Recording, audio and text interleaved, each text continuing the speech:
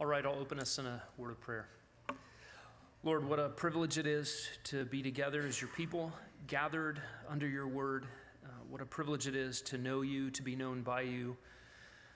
Lord, it is an unspeakable privilege to be loved by the holy, just, infinite God of the universe, maker of all things, the only true God, and especially to be loved when we contemplate our own sin.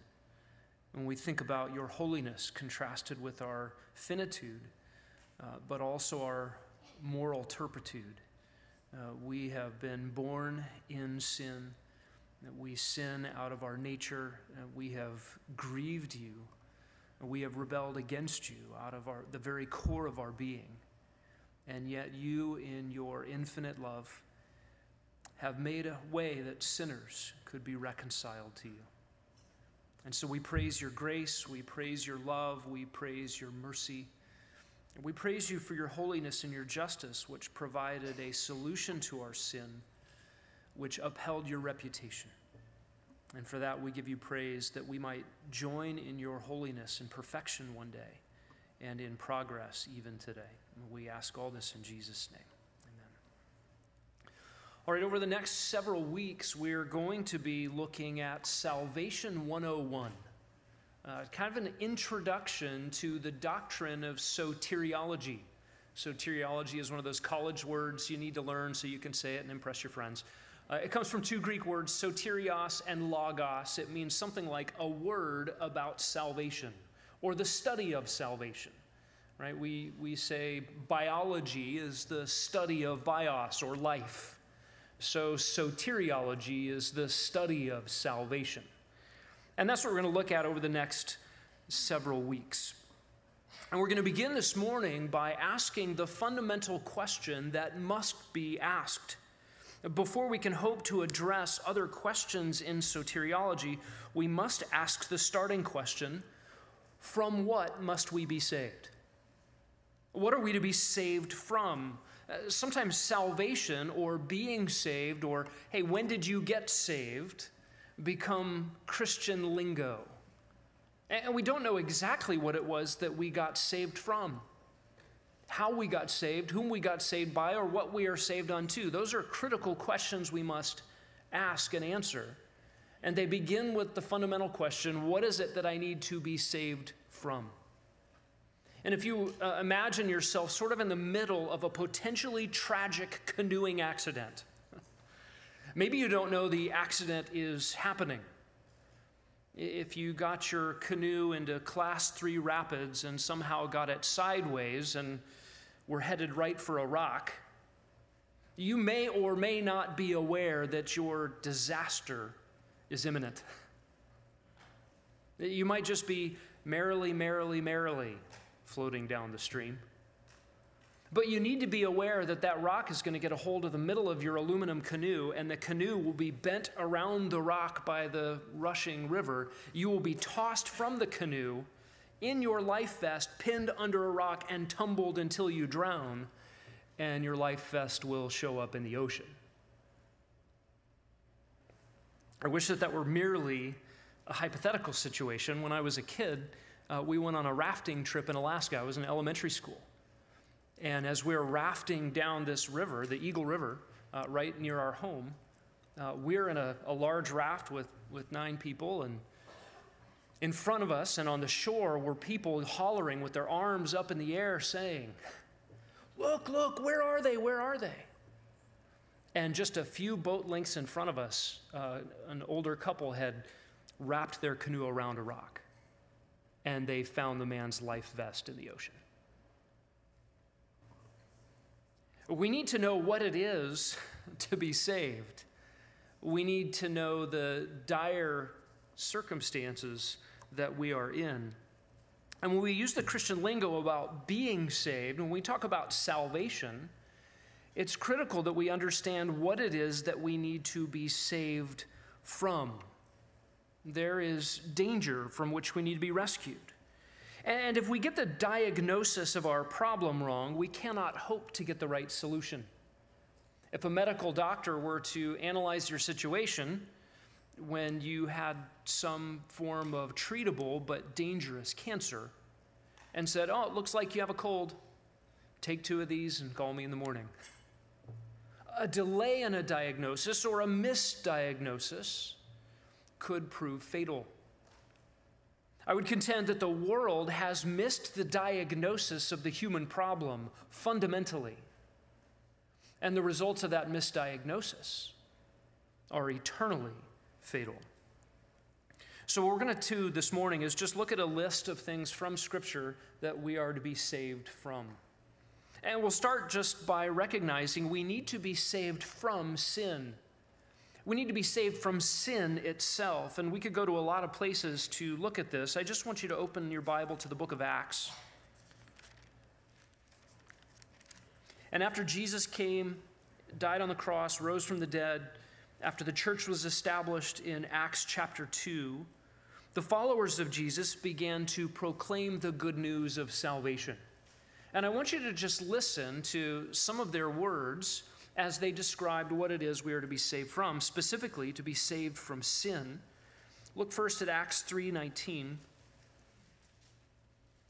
Peter is preaching to a crowd, and he says in Acts 3:19, "Repent and return so that your sins may be wiped away." So that your sins might be wiped away. And down in verse 26, "For you first, God raised up his servant and sent him to bless you by turning every one of you from your wicked ways." Humans need to be saved from sin. Acts 5:31, we have a similar statement. "He is the one whom God exalted," speaking of Jesus, "he is the one whom God exalted to his right hand as a prince and savior to grant repentance to Israel and forgiveness of sins." In Acts 10:43, we read these words, "Of him all the prophets bear witness that through Jesus' name everyone who believes in him receives forgiveness of sins." Acts 13:38, "Therefore let it be known to you, brethren, that through him, through Jesus, forgiveness of sins is proclaimed to you." And Acts 26:18, the Apostle Paul is speaking before King Agrippa. And he says, I'm in the wrong chapter, Acts 26, verse 18.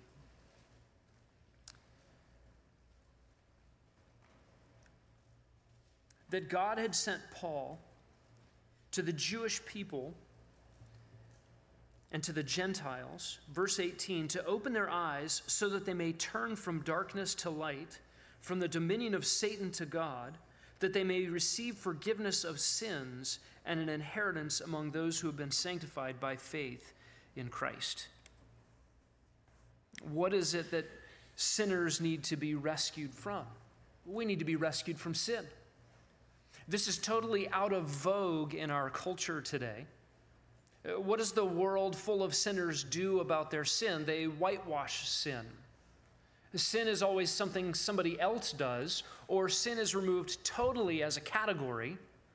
We make mistakes. We're all human. We excuse ourselves. We blame others. And fundamentally, humanity has to make the attempt to eradicate the categories of sin from our conscience altogether. And if we can do that, then no solution is needed. No redemption is needed. No forgiveness is needed. Listen to Isaiah chapter 59. Here the prophet makes known, particularly of Israel, but this is true of all of humanity, the fundamental problem. "Behold, Yahweh's hand is not so short that it cannot save, nor is his ear so dull that he cannot hear. But your iniquities have made a separation between you and your God, and your sins have hidden his face from you, so that he does not hear." And what's tragic is while the removal of sin from the conscience is the pattern of the world, the evangelical church has been squeezed into that mold as well. It's very common for professing Christians today to totally eradicate the idea of sin from their so-called good news. And I would tell you, there is no good news without the bad news. If you don't get the diagnosis right, you have no need for a solution. You can't possibly get the solution right. Just this week, I drove past a home in Gilbert, and there were Christian lingo signs in the front yard. It looked like a political campaign. There's just those little 2 metal stakes with the vinyl sign in the front. And there were Bible verses and John 3:16 and things that say you are loved and God loves you. And there was another sign in the yard that said simply this: you are good and God loves you. What a tragedy. That is not the Christian message. Even though this home was plastered with Christian lingo and quasi-Christian messages, this sign that said you are good and God loves you is fundamentally adverse to the Bible's message that sinners are loved by God. Good people don't need to be rescued, but sinners do. I saw a bumper sticker the other day that said, you are good, God. You are good in quotes. And the so-called author of the quote, God. Well, that is not what God said. He said, there is no one righteous, not even one. There is no one who does good. And so these ideas that the dirty conversation about sin must be removed from pleasant and gentlemanly and Christian-like conversations. That tendency is actually the death of the gospel. It is the death of the Christian message and leads ultimately to the eternal death of those who hear and believe its message. To think about sin as that from which we need to be rescued is to think back to the very beginning of sin in the Garden of Eden with Adam and Eve.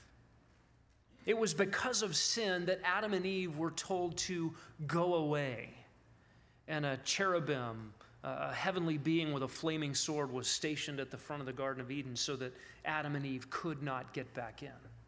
Can you think of any more heartbreaking words than for those who had enjoyed perfect, unmediated fellowship with the living God in an Edenic garden to be told, you can't be here anymore. You must go away. It evokes the emotions that come with watching the movie Old Yeller, and I'm just going to spoil Old Yeller so that you don't have to watch it. You should never watch that movie. The beloved dog gets rabies, and the owner has to shoot the dog. He has to tell his dog to go away. He loves the dog, but the dog is now lethal. I mean, it just breaks the heart. Adam and Eve, made in God's image, told, go away, you can't be here anymore. You can't be in God's presence unmediated anymore in your condition. You're too filthy to be in here.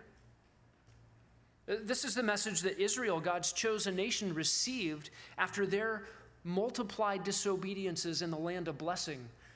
Go away. Go into Assyria, go into Babylon. You will be exiled and then suppressed, oppressed by Gentile nations, and then scattered to the ends of the earth. They still have not recovered. Go away. And this is the tragic sentiment in Revelation 20.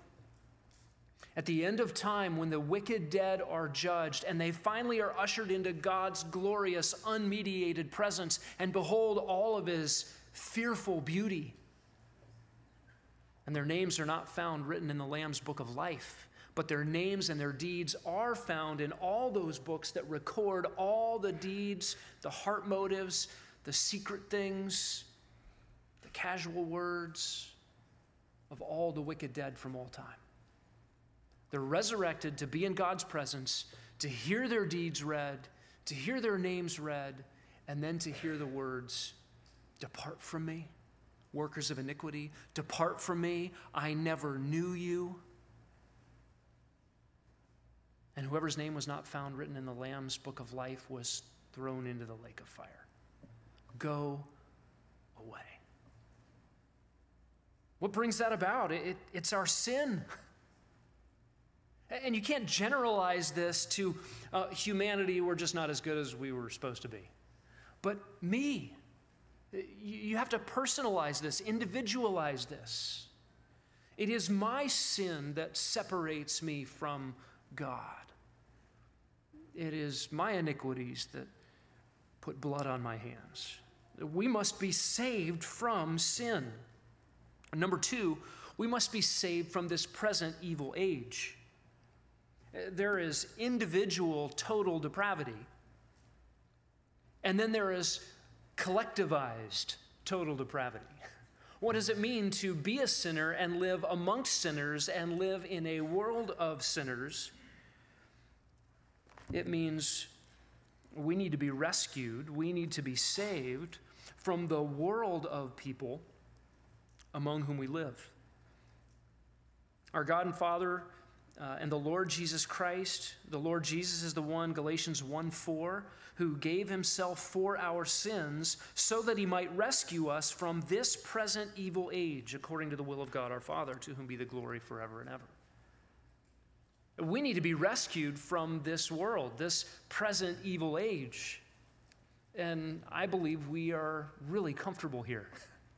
Far more comfortable than we ought to be. We grow accustomed to sinful things and sinful people and sinful ways of doing things. And it's only natural because the sin comes from within us. We recognize it in others. We don't really know what it's like to be perfectly holy and sinless. We live here. This has been our only place of residence. And we need to be extricated from it. We need to be pulled out of it. And for now, until that day, we are in it, but not of it, as Jesus said. 1 John 5:19 describes this world and our need of being saved from it. By the way, all these scripture references are on the notes on the Equipping Our Resources page on the website, so you can look at those electronically or print them for yourselves later. 1 John 5:19, we know that we are of God and that the whole world lies in the power of the evil one. The whole world lies in the power of the evil one. That is the present state of things in this world. Philippians 2:15 calls ours a crooked and perverse generation. This is what we need to be rescued from. We need to be saved from our sin. We need to be saved from this present evil age. And thirdly, we need to be saved from Satan. We need to be saved from Satan. Satan is real. He is an enemy. He is a liar from the beginning, a murderer from the beginning, and yet he parades as an angel of light. I believe we do a grave disservice when we ignore the Bible's testimony about Satan as a real being who is called the God of this world, who operates actively in this world and infiltrates actively in the church. One future equipping hour, we will look at Satan and demons and try to garner a biblical appreciation of who they are, what they do, what they're like, what they're capable of, what they can't do, how they work, and how to be wary. 2 Timothy 2:26 says this, we are to be gentle and correcting those who are in opposition to us, if perhaps God may grant them repentance leading to the knowledge of the truth, so that they may come to their senses and escape the snare of the devil, having been held captive by him to do his will. Satan is active. He takes people captive to do his will. Hebrews 2:14 says this, therefore, since the children share in flesh and blood, Jesus himself likewise also took part of the same, that through death, through his own death, he might render powerless him who had the power of death, that is the devil. Satan is active and wields the power of death, not in an ultimate sense, but in a mediatorial sense. James chapter 4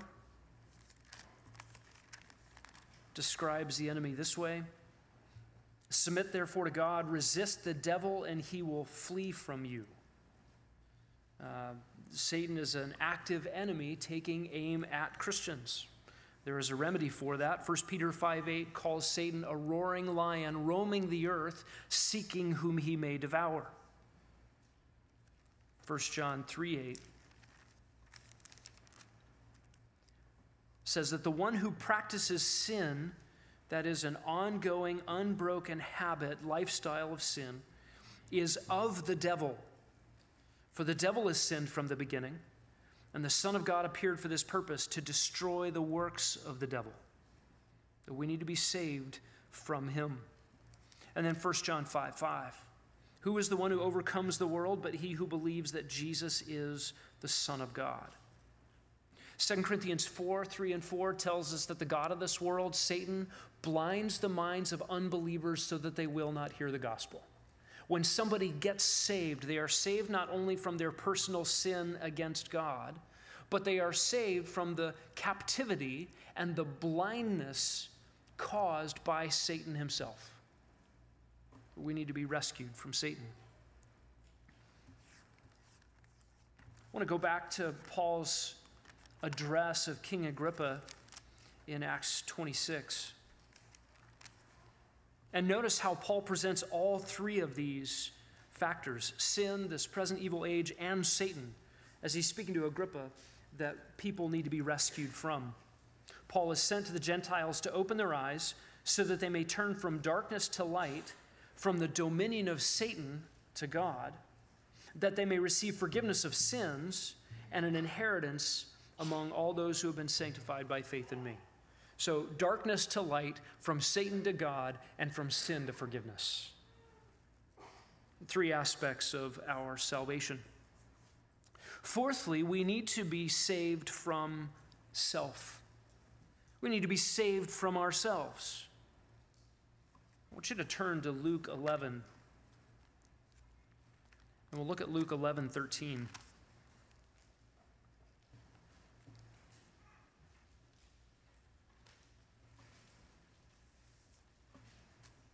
And this is a classic text on what we might call humanity's relative goodness. Humanity's relative goodness. Total depravity does not mean that sinners are as bad as they possibly could be.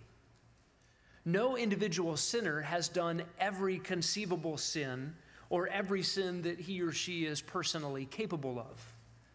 What we mean by total depravity is that sin has affected and infected every aspect of the human constitution. It's not just what you do by your behavior. It comes from who you are in your nature, and it affects your words, your thoughts, your deeds, your motives, and your outward actions. Total depravity just means that the entirety of the human spectrum is affected by sin. And universal total depravity means that's true of every human being. But not every human being, and not any individual human being, has been as bad as he possibly could be. And we would ascribe that truth to God's common grace, to God's holding us back from our potential. Right? You've heard the motivational idea of be all that you can be. No, don't. Don't be all that you can be. All that you could be would be horrible. And God is kind to keep humanity by societal restraint, by the active work of his Holy Spirit to restrain. He is called the restrainer, to keep us from being everything that we could be. When you get to Luke 11:13, Jesus is recognizing that sinners do things that are all by themselves better than other things. Now suppose one of you fathers is asked by his son for a fish. He will not give him a snake instead of a fish, will he? Or if he asks for an egg, he will not give him a scorpion, will he? This is what we might ascribe as relative goodness. That is, sinful human beings do things better than they otherwise could. Now, this is not some sort of absolute goodness that stands on its own merit before a holy God, right? If not done for the glory of God, a father giving his son an egg rather than a scorpion does not outdo his other crimes before God. It does not tip the scales in his favor before God. And if not done for the glory of God, it is itself an idolatrous good, even if it reflects a relative goodness that God allows on the earth for the preservation of society. But notice what Jesus says next. The Father who gives his Son a good gift when asked, verse 13, if you then, being evil, know how to give good gifts to your children. You, being evil, know how to give gifts. So when you see somebody helping a little old lady across the street, your thought should not be, oh, man's basically good. See how great humanity is? There's hope for us. No, quite the contrary. Jesus would say, see that guy helping the little old lady across the street? That guy is evil. And if that guy can help the little old lady across the street when she asks, how much more your heavenly Father give you good gifts out of his infinite goodness? It's an argument from the lesser to the greater, from the worsest to the bestest. It's not a defense of human goodness. Quite the contrary. Jesus affirms evil. It just means that we're not as evil in all of our activities as we could be. But fundamentally, we, being evil, need to be saved from ourselves. There is nothing in us naturally in our constitution that could bring about a change in God's holy disposition towards sinners. There's nothing in us that can fix the sin problem, the present evil age problem, or the Satan problem. There's nothing in us that could commend us to God's obligations. We actually need to be rescued from us, saved from ourselves. We don't need to be saved from a low view of ourselves, as Robert Schuller said. You know, Robert Schuller's so-called gospel was people need to be saved from thinking about themselves as sinners. He actually said in his book, Self-Esteem, The New Reformation, if you believe that you are a sinner, I believe there is no hope of salvation for you. For Robert Schuller, the good news was high self-esteem. That's terrible news. We don't need to be rescued from a low view of ourselves. We need to be rescued from a high view of ourselves. We need to be rescued from our self-absorption, our self-assessments. We don't need to add Jesus to the audience of people that I've surrounded myself with that just adore me. I like myself a lot. How do I get Jesus to like me too? That is not the Christian message. Actually, the gospel is opposed to the world's views of self. The world's solutions are self-actualization, self-empowerment, self-improvement.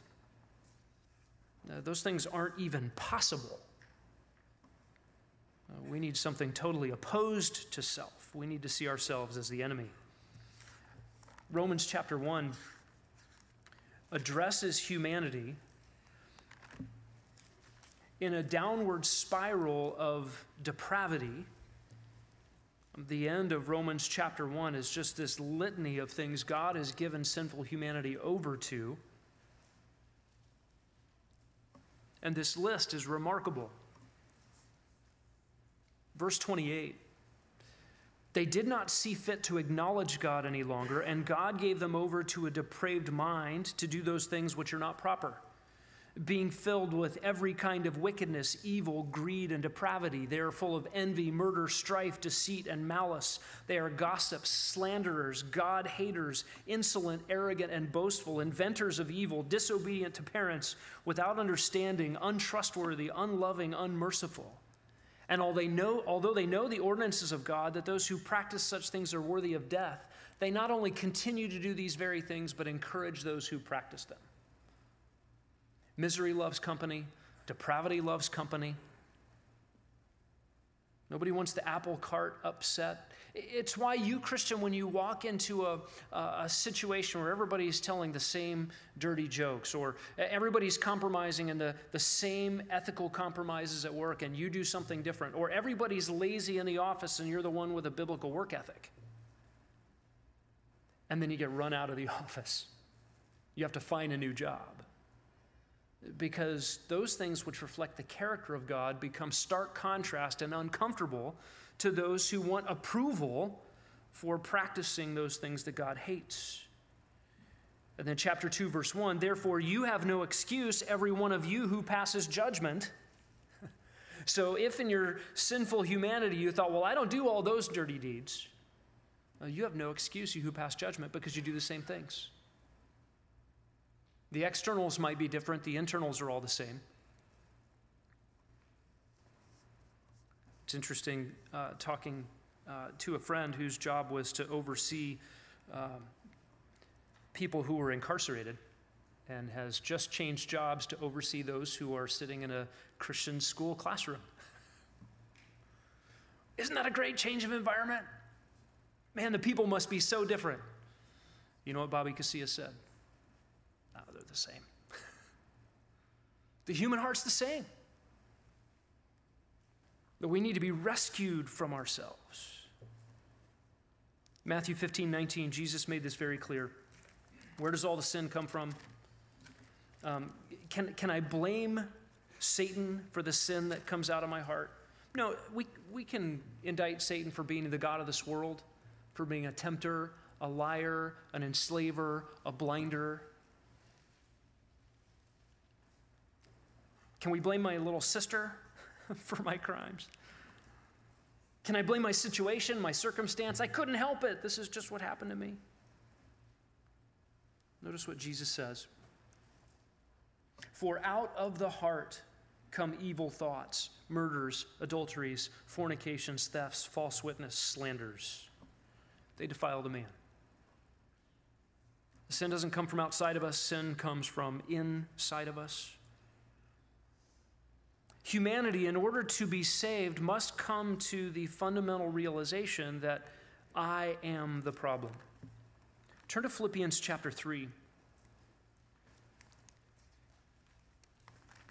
This is what Paul the apostle came to realize.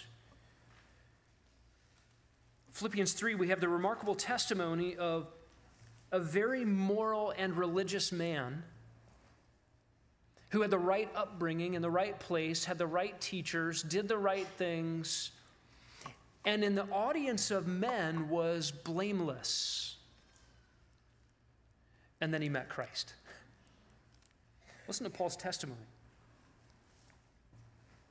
Verse 4 of Philippians 3, I myself might have confidence in the flesh. But if anyone else has a mind to put confidence in the flesh, I far more. Circumcised the 8th day, of the nation of Israel, the tribe of Benjamin, a Hebrew of Hebrews, as to the law, a Pharisee, as to zeal, persecutor of the church, as to righteousness which is in the law, found blameless, not before God, but before men. Verse 7, but whatever things were gain to me, those things I have counted as loss for the sake of Christ. More than that, I count all things to be loss in view of the surpassing value of knowing Christ Jesus my Lord, for whom I have suffered the loss of all things, and count them but rubbish, so that I may gain Christ, and that I may be found in him, not having a righteousness of my own derived from the law, but that which is through faith in Christ, the righteousness that comes from God on the basis of faith, that I may know him, and the power of his resurrection, and the fellowship of his sufferings, being conformed to his death, in order that I might attain the resurrection of the dead. Paul knew he had to lose himself to have Christ. And everything that he'd made of himself, which was in the world's eyes about as good as it could get, was rubbish. To be saved means to run away from you. Everything that you are naturally, everything that you've made yourself to be, in order to run to Christ. It means to be rescued, not just from sin, not just from the present evil age, not just from Satan, but from you. Number 5, we are to be saved from the consequences of sin. Not just sin in its nature, not merely sin in the deeds, but also the consequences of sin. Listen again to Isaiah 59. Your iniquities have made a separation between you and your God, and your sins have hidden his face from you so that he does not hear. One of the consequences of being separated from God is a barrier between us and God. There is enmity between us and God. So that being in an unbroken life of sin means God's not listening. God's not hearing prayer. There's blood on your hands, and that has separated you from God. Verse 3, your hands are defiled with blood, your fingers with iniquity, your lips have spoken falsehood, your tongue mutters wickedness. Down in verse 9, therefore, justice is far away, and righteousness does not overtake us. We hope for light, but behold darkness, for brightness, but we walk in gloom. We grope along the wall like blind men. We grope like those who have no eyes. We stumble at midday as in the twilight. Among those who are vigorous, we are like dead men. All of us growl like bears and moan sadly like doves. We hope for justice, but there is none. For salvation, but it is far from us. For our transgressions are multiplied before you, and our sins testify against us. For our transgressions are with us, and we know our iniquities, transgressing and denying the Lord, turning away from our God, speaking oppression and revolt, conceiving in and uttering from the heart lying words. Justice is turned back. All of these things are consequences of sin. One of the most grievous consequences of sin is further sin. Sin begets sin. Sin multiplies like rabbits. John 8:34, Jesus said, anyone who sins is a slave of sin. And of course, the ultimate consequence of sin, the justice of God, eternal judgment, is what sinners must be rescued from. There are also temporal consequences of sin, and there are no guarantees that we will be rescued from any given temporal consequence. Although it is something I think we can long for and pray for, especially the consequence of being given over to further sin. Lord, keep me from iniquity. But you think about the temporal consequences of sin. Some of those we might just call natural consequences, right? You spend money you don't have on your credit card. The consequence is you're going to be paying interest and you'll be in debt for a long time. That is a natural consequence. And you can grieve over the sin of being irresponsible and ask for God to miraculously remove the debt, and he just may not do that. He might remove the debt by other means, a household budget, hard work, etc. That would be a natural consequence to sin. We might long for them to be removed, and they may not be removed. Physical disease is another good example of a consequence of sin. Enslavement is a consequence of sin, and there's a categorical enslavement of sin that is true of every unbeliever. The one who sins categorically is a slave of sin. Romans 6 illustrates the fact that when you become a Christian, you are freed from the categorical tyranny of the slavery and bondage of sin. You have a new slave master, Jesus Christ, with new results, holiness of life. But there is a sort of enslavement. It's probably not exactly the right word. We might just think of the word habit and pattern. When you sin, you dig a channel for sin through which it's easier to go the next time around. You think about the wagon trains that went across the Midwest, the Oregon Trail, and they dug deep ruts in the mud that are still visible in places to this day. And it's hard to get out of those ruts when you've driven them. The idea of habit and habit forming is actually a gift from the Lord. If you had to learn to retie your shoes or shave your face if you're a guy, every time you woke up in the morning, you had to relearn those fundamental tasks. It would take you so long. You may not get out the door in the morning, or you'd get out with cuts all over your face and your shoes in knots that can't be undone. But we do things by repetition, and we learn them, and then we can do them almost automatically without thinking, and you can multitask and do lots of things while you're tying your shoes. Well, habit works negatively the other way. When you sin, you create a rut, you form a habit that then becomes hard to break. That is a consequence of sin. There is a darker consequence of sin, which is judicial hardening. And we see this over and over again in Scripture where, like in Romans 1, God gave them over, God gave them over, God gave them over. If you want sin, God may give you over to sin and further sin. And one of the worst things you can get in life is exactly what you're asking for. If what you're asking for is disloyalty to Christ. This was the reason for the exile for Israel. Under every green tree, on every high hill, they worshiped all the gods of the nations. It's as if the nations of the world could not invent gods fast enough for Israel to play the harlot with. And God eventually said, you want the gods of Assyria? I'll give you the gods of Assyria. You want the gods of Babylon? I'll give you the gods of Babylon. And you will go and you will serve them in their land. There are, of course, civil consequences at times to sin in the temporal courts of human justice. And we may or may not be released from those temporary consequences. To be saved does mean ultimately to be rescued from that ultimate consequence. And at times there are temporal remedies to the consequences of sin that God invites us to enter into. In Genesis chapter 4, speaking to Cain, God says in verse 6, Yahweh said to Cain, why are you angry? And why has your countenance fallen?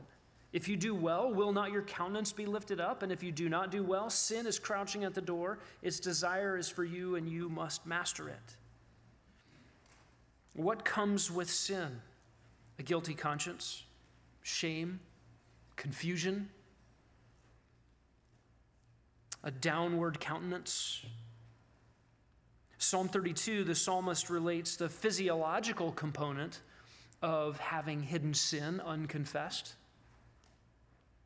And these things can be relieved by repentance and the grace of God. To ask for the stay of temporal consequences. I believe the Lord invites us to that. And there's no guarantee that an individual consequence of sin may be taken away. But we must be rescued from the ultimate consequence of our sin.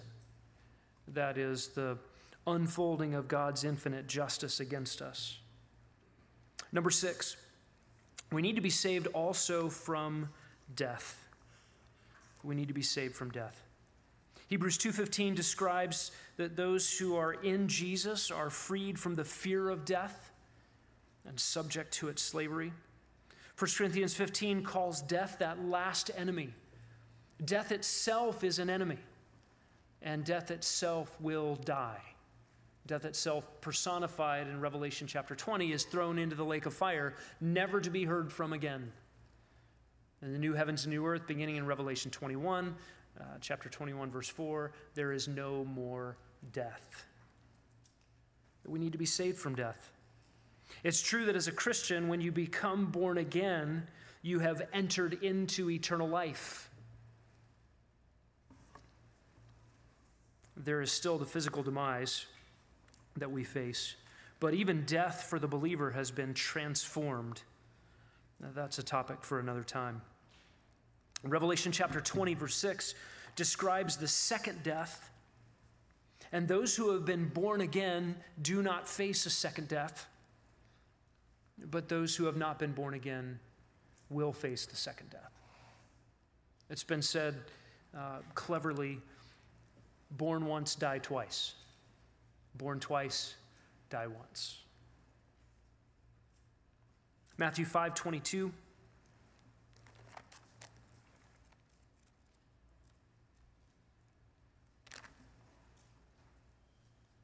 Jesus says, I say to you that everyone who is guilty before his brother shall be guilty before the court. Whoever says to his brother, you good for nothing, shall be guilty before the Supreme Court. And whoever says, you fool, shall be guilty enough to go into the fiery hell. That second death, hell, or the lake of fire, is unending conscious torment under the right, holy, beautiful, good wrath of God against sin. God's justice is unflinching, and so eternal punishment will never end, will never yield. There will be no amelioration of its pain. There will be no mercy. That is the second death. The sinners need to be rescued from death. Number 7 on the list, We need to be saved from sin. We are to be saved from this present evil age, saved from Satan, saved from ourselves, saved from the consequences of sin, saved from death, which itself is a consequence of sin. And then number 7, Christians, we are to be saved from our present unglorified condition. The Bible speaks of salvation as something for the Christian that is past, present, and future. There are texts that speak of our salvation as having been done once for all in the past. You have been saved. There are other texts that talk about Christians being saved. There is a progressive reality that is salvation unfolds for Christians. Nobody who got saved is outside of the category of being saved. There is a progressive reality to that. And then there's a future reality that the Bible speaks about as well. We'll look at one of those texts here, Philippians chapter 3, verses 20 and 21, that relates our salvation to a final yet future event. So a Christian in good conscience with his Bible open can say, I haven't been saved yet in the future final sense. A Christian can also say, I am being saved now, not in a Roman Catholic sense of trying to muster up enough merit over time to get in finally, and you don't know if you're ever in or not. But in the ongoing progressive sense of the security of what God does in the life of a believer. And a Christian can also say, yes, I have already been saved once and for all. But listen to this future element, Philippians 3. For our citizenship is in heaven, verse 20, from which we also eagerly wait for a Savior, the Lord Jesus Christ, who will transform the body of our humble state into conformity with the body of his glory by the exertion of the power that he has, even to subject all things to himself. That is a future reality. That is a salvation that we long for, that we still look forward to. In 1 Corinthians 15, verse 50, I say this, brethren, that flesh and blood cannot inherit the kingdom of God, neither does the perishable inherit the imperishable. And then in verse 13, the perishable must put on the imperishable, and this mortal must put on immortality. We're not there yet. We haven't experienced that final element of salvation. We actually need to be rescued from our present unglorified state in order to be qualified to experience the eternal state in glorified bodies. And then finally, number 8 this morning. We need to be saved from all of these things, from sin, from this present evil age, from Satan, from ourselves, from the consequences of our sin, from death, from our present unglorified condition. But truly, ultimately, we need to be saved from God. We need to be saved from God. Let's look together at a few texts. Romans chapter 5.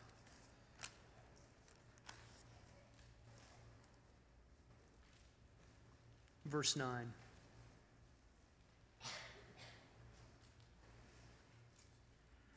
Having now been justified by Jesus' blood, we shall be saved from the wrath of God through him. That captures the reality that God is the one from whom we must be rescued. The book of Romans opens with the proclamation of the good news, Romans 1:16. I'm not ashamed of the gospel. Why? Because it is the power of God for salvation to everyone who believes. Why do we need salvation? Verse 17 of Romans 1, because the wrath of God is being revealed against all the godlessness and wickedness of men who suppress the truth in unrighteousness. We must be saved from God. 1 Corinthians 3:15, similarly, says, if any man's work is burned up, he will suffer loss, but he himself will be saved. Saved from what? Saved from the scrutinizing fire of God's judgment. Look, it's not Satan that stands at the final judgment, arbitrating who gets in and who gets out. It certainly is not humans. It is God himself who is the judge. 1 Corinthians 5:5, Paul says, I've decided to deliver such a one to Satan for the destruction of his flesh, so that his spirit may be saved in the day of the Lord Jesus. That future salvation is a salvation from God. Listen to 1 Thessalonians chapter 5. and verse 9. For God has not destined us believers for wrath, but for obtaining salvation through our Lord Jesus Christ, whose wrath is in view in 1 Thessalonians 5:9. God's. And so the salvation in 1 Thessalonians 5:9 is a salvation from God's wrath. I grew up reading Gary Larson's Far Side cartoons. Do you remember those? Satan was always depicted there as the ruler of hell. You know, he's got his pitchfork and his horns. You know, and there's the guy with the wheelbarrow who's like carrying a load and he's whistling. And Satan says, man, we just don't seem to be getting through to that guy. And the idea in all of Gary Larson's cartoons is that hell is Satan's realm. Right? This is sort of the popular notion in our world. I don't want to go to heaven and be with all the goody two-shoes. I want to go to hell with Satan and party with my friends. Well, it's not Satan's realm. Satan is, in fact, hell's first victim. Jesus said that the lake of fire was prepared for the devil and his angels, not to rule, but to be tormented day and night forever and ever. That is the place where God rules. In fact, in the book of Revelation, people are said to endure that lake of fire where their torment goes on forever and ever, in the presence of the holy angels and in the presence of the Lamb. We need to be rescued from God, the judge. 1 Thessalonians 1:10 says that Christians are those who have turned to God from idols, and they wait for his Son from heaven, whom he raised from the dead, that is Jesus, who rescues us from the wrath to come. There is a coming wrath. It is God's wrath from which we need to be rescued. Two more verses. Romans chapter 2. I'll leave that one behind. Let's go to Luke chapter 12. And verse 49. I think in popular Christian culture, Jesus has the reputation of being the sweet, gentle Jesus who didn't judge anybody. You know, the reputation of hellfire and brimstone belongs properly to Jonathan Edwards, you know, that colonial era preacher in New England, sinners in the hands of an angry God. If you read much Jonathan Edwards, you know that his sermons on heaven and the love of God and the grace of God far outweigh his content on hellfire and brimstone. And if you've read the Gospels, you know that Jesus' teaching on hell far outweigh his teachings on heaven. Here's one remarkable interlude from Jesus. He says in Luke 12:49, I have come to cast fire upon the earth, and how I wish it were already kindled. Whoa. I thought Jesus came down to love everybody. Well, yes, as the Son of Man, he came to seek and to save that which was lost. He came down to lay down his life as a ransom for many. He came to love sinners. But this impulse is also in our Lord. I have come to cast fire on the earth, and how I wish it were already kindled. Jesus, as God in the flesh, as holy, feels all the impulse that his Father feels about sin. He hates sin. He's never sinned, and he must punish sin. And in John 5, Jesus says the Father has given all judgment into the hands of the Son. It is Jesus who sits on the throne of final judgment. It is Jesus whose wrath exists in the lake of fire for all of eternity. And notice what Jesus says in the next verse. After he says, how I wish it were already kindled. I mean, you could just feel this. I'm around sinners all the time. Oh, judgment must come. Verse 50, but, and this but saves sinners. Jesus says, I have a baptism to undergo, and how distressed of soul am I until it is accomplished. What does he mean by baptism? By immersion? He means his immersion under the full-fledged, unflinching, infinite wrath of his Father against sin. Not against his sins, but against the sins of everyone who would ever believe. He would go to the cross and be a sin bearer to bear all of that wrath, all of that justice, all of that consequence for everyone who trusts in Jesus for salvation. Salvation from sin, Salvation from the present evil age, salvation from Satan, salvation from self, salvation from all of the consequences, salvation from death, salvation from broken bodies in our present condition, and ultimately salvation from God himself. Jesus went to the cross to secure salvation in total for everyone who would cry out, "Lord, have mercy on me, the sinner." What do we need to be saved from? Many things. But this brings us to the theocentric solution, that is the God-centered solution. Who could possibly save us from sin? None but God. Who could possibly release us from captivity in this present evil age? None but God, who's outside of it.